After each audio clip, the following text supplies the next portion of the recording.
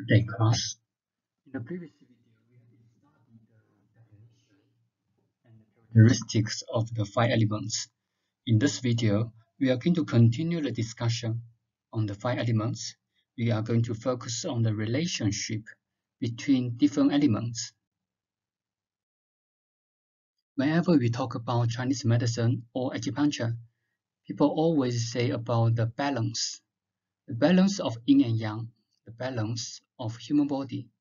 It is true that the balance is very important on human health, but the balance is very important not only on human health, it is also very important in the nature. So in this video, we are going to introduce how to balance, how the nature maintain the balance of everything. There are two main relationships between different elements, generating and controlling. The generating and controlling, that's the normal relationship. If it becomes disease or abnormal relationship, pathological conditions because overacting or insulting. So the normal situation is generating and controlling. This relationship, the generating and controlling, happens in all normal activities, all normal systems. Overacting and insulting only happens in pathological conditions. And at last, we're going to talk about the relationship between the mother and the child elements. The generating refers to an orderly relationship of the wood, fire, earth, metal, and water, where one element promotes and benefits another. It is very important from this definition that the relationship among these elements, there has an order. This order cannot be changed. The wood can generate the fire can generate the earth can generate the metal can generate the water can generate the wood. The order is very important, which means if you change the order, it doesn't make sense in this theory. For example, we said the wood can generate the fire, the wood cannot generate the earth because that's not in order. The order is the fire can generate the earth. How do we know the relationship, especially in the past, why they have this relationship? This is actually the ancestor where they see the phenomena in the world. For example, you use the wood to light the fire. The fire is from the wood. After you burn the wood, the ashes, after years, it becomes the soil. That's the earth. The metal, all the minerals, they come from the unearthed, from the underground. So they think that the earth can generate the metal.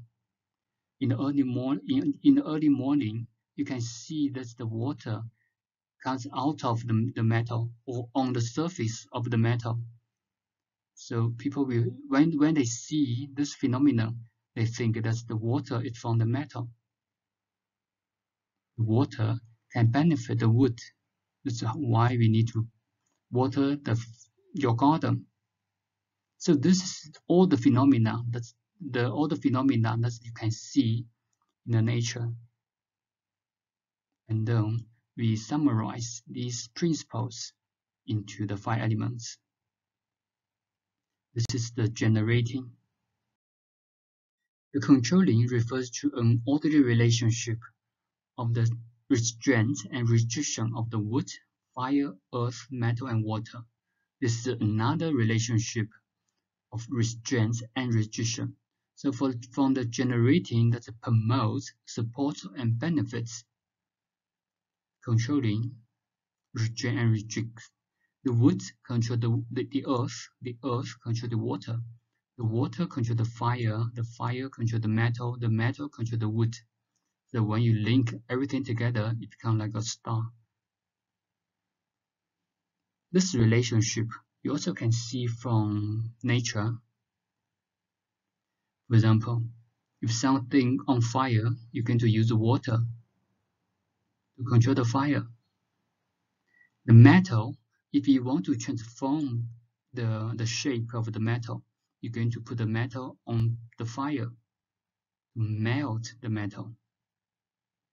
The metal, when you use as a tool, when you fix your garden, you're going to use the tool. The tool is made of from the metal, so the metal can control the wood. If the tree grows too many branches, you're going to use the metal, the tool, to cut the branches off to control the wood. The wood to control the earth.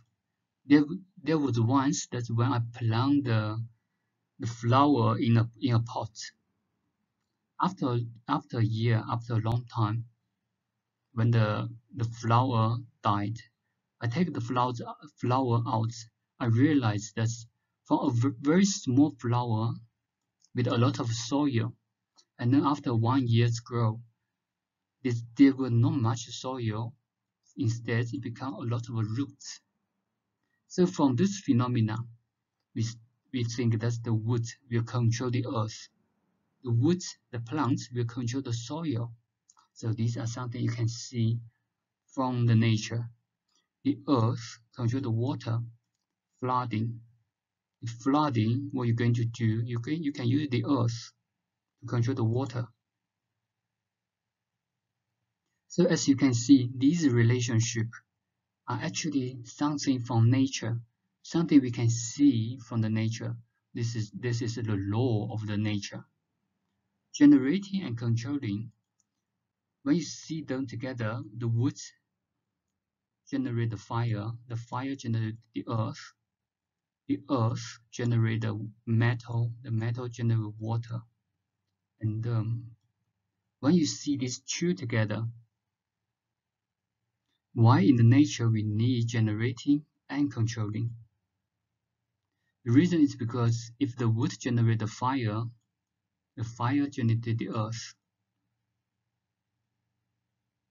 We may have excess fire or excess earth, too much earth. So in this way, the wood need to control the earth. Once the earth can be controlled, and then the fire will be controlled. We're going to discuss the relationship between two different elements, how they control, how to balance. This is the from generating and controlling. If you got too much fire, the water need to control the fire. So that's controlling. This is the common law in the nature. However, in some situation, the balance of generating and controlling will be damaged.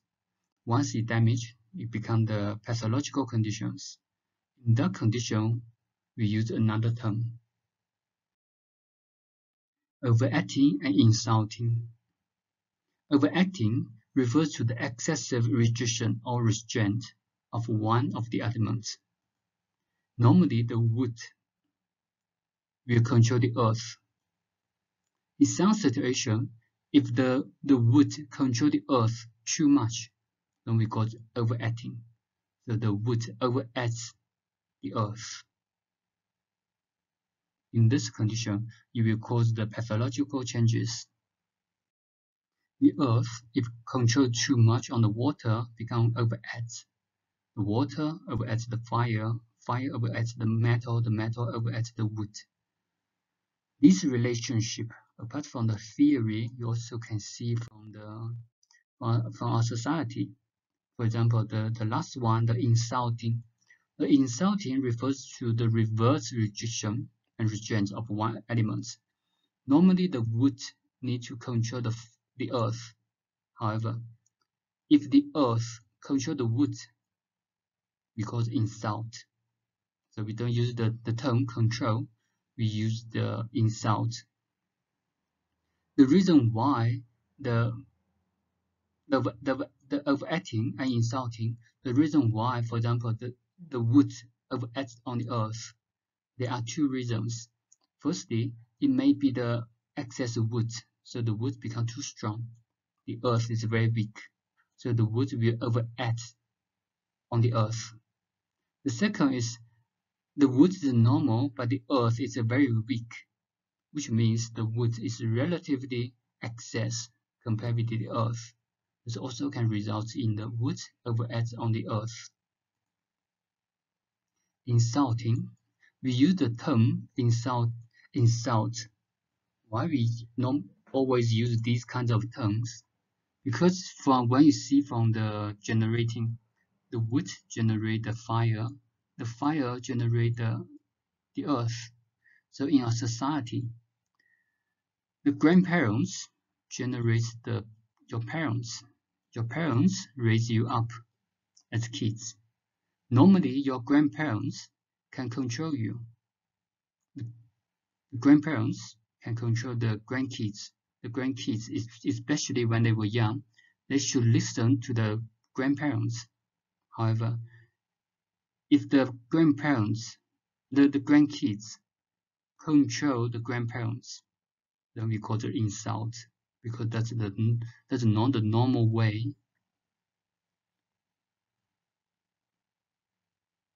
So that's the relationship in the social society, that the social environments you can see. That's very similar. The reason why we mentioned the parents and child, grandparents, you see in the next slides. When we talk about the relationship between the mother-child and the mother elements and the child elements, we use this way, these explanations. The relationship between the mother and child elements.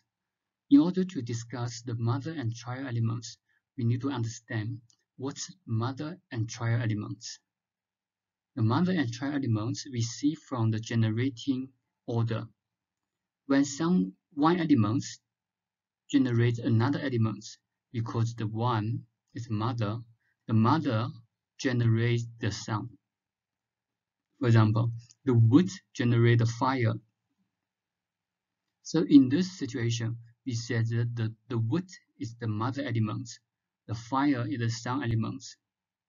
Similarly, the earth generates the metal. We said that the earth is the mother element, the metal is the son element. These two elements, when we see together, the mother and son, the impairments of the mother elements due to the child elements, the impairments of the child elements due to the mother elements. That's the main impairments. For example, if the mother is very weak, it will cause the child is weak. In this situation, we can see from, for example, the mother, the body constitution is very weak. The child also will have a poor body constitution. From another point of view, you also can see from, for example, from the society, from the social environment. In one family, if the mother is quite poor, the kids most of the time also will be poor. So that's the weakness of the parents. The weakness of the mother results in the weakness of the son or the kids. In this situation, in future, when we study the 脏腑 organs, we can apply the organs in these categories. For example, the liver, the wood, will affect the heart. The liver will affect the earth, the spleen. The impairment of the mother elements due to the child elements. So in this situation, the impairment is mainly focused on the mother.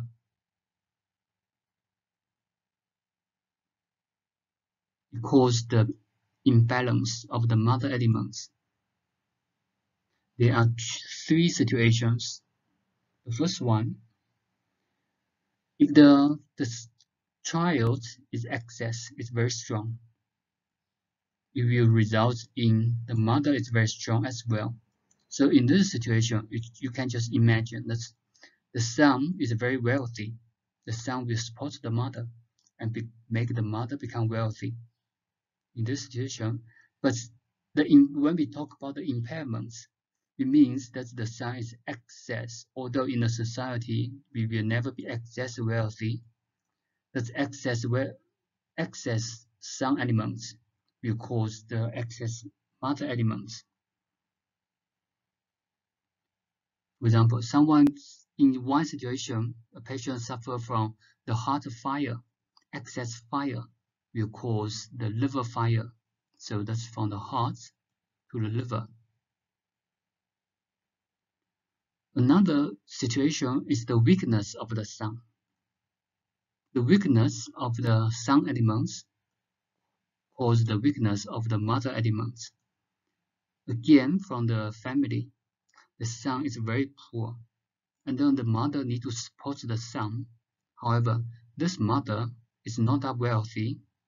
You make the mother poor because the mother needs to share her income with the son. So in this situation, it will result in both of the mother and the son elements poor. So that also will result in the impairment of the mother. The last one is because the son elements steal the mother elements. In this situation, the son steals the money for the mother. So the son becomes wealthy, but the mother becomes weak. So as you can see here from the examples, we got three impairments. When we talk about the relationship between the mother and the son elements, we focus on the impairments of the mother or the impairments of the child. When we talk about the impairment of when we focus on the impairments of the child elements, we focus on the cause due to the mother elements. This impairment of the child elements is due to the weakness of the mother elements. The mother is a very weak cause, results in the child is very weak. When we focus on the impairment of the mother elements, there are three situations. The strong child make the excess mother, so cause excess situation of both elements. The second, the weak son elements cause the weakness of the mother elements. In this situation, it will result in the weakness of both mother and son elements. The last situation, the excess son elements or the child elements will cause the weakness of the mother. So in this situation, one is weak, one is excess, one is deficient. The excess key child, the deficient mother. So these are the different relationship between different elements. All these laws, these principles, we can apply in our practice when we see different organs. You can apply the liver. So when we talk about the relationship between the liver and the heart, the liver and the kidney, or the liver and the spleen, we can use these kinds of relationship.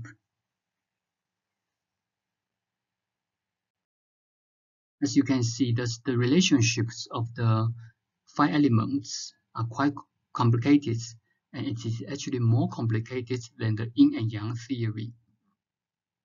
Because in the yin and yang theory, we got two objects, and then in the five elements, we need to discuss with the five objects at the same time. All what you need to do just to practice, choose two of the elements and think about the relationship, what kinds of relationship they have, and think about the nature. Can you find any similar situation that can represent the 5 elements. In order to remember the 5 elements better, there's one thing you can do. When you see the video, you will see, especially from the traditional Kung Fu movie, you will see sometimes the actors, they count their fingers, what they were counting. For example, here, when he was counting, what he was counting. So he was counting the 5 elements. He wants to use the 5 elements to predict what's going to happen. So how he counts, he put the wood in this joint, the fire on the tip of the index finger, the earth on the tip of your ring finger, metal, the joints, the water, the joints. So when you place these 5 elements on your hand, you can count easily. From wood, fire, that's generating. When you count for the controlling, you skip 1. The earth to the water to fire, fire to metal. So you can count from your fingers. Why you skip the middle finger is because two fire in our body. In future, we will talk about the fire of the heart, the fire in the kidney. So because the minister fires, so that's why we skip 1 fire. So you also may practice on your hand, and then you can think about the relation. In future, you may think about the relationship of different organs. The liver, the heart, the spleen, the lung, and the kidney. What's the relationship between the kidney and the heart? That's controlling. The water can generate the kidney can generate the liver can generate the heart. However, the kidney will control the heart. So these are the different relationships among different organs.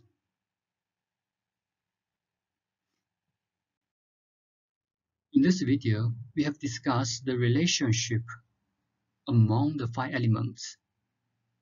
In the next video, we are going to explain the applications of the 5 elements theory in Chinese medicine. Thank you for your attention.